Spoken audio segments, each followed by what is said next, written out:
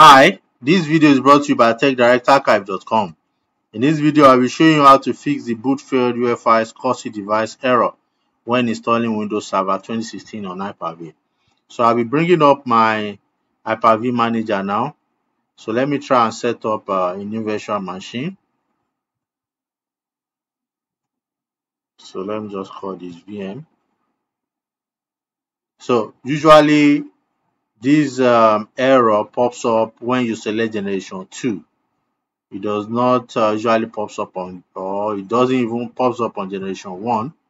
So, and why people select generation 2 is because they might want to test a newer virtualization features, a UEFI based firmware, TPM and the likes. So, but once you encounter this error, don't worry. I'm going to show you how to bypass it. So now let's move on.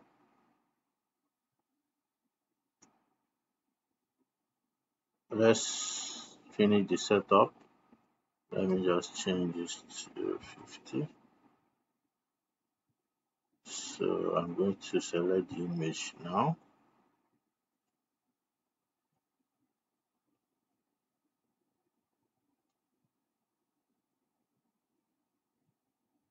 So let's finish it up. So we are done finishing it up now. So let's just start the VM so that we can install the image.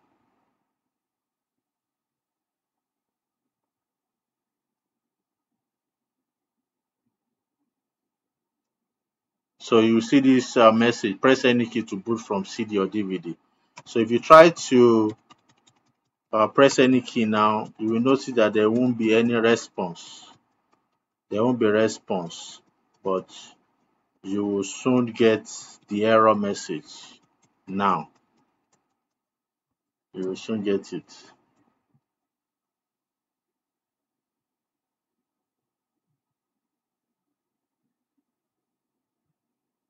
Can you see the error message that's popped up?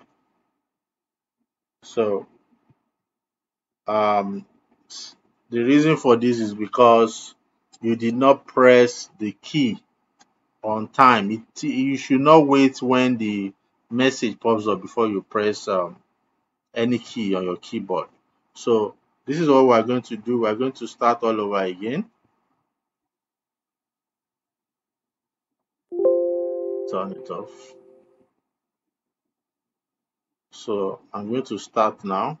Again, immediately I start, I'll start pressing the key. Can you see? So I've been able to bypass that error now.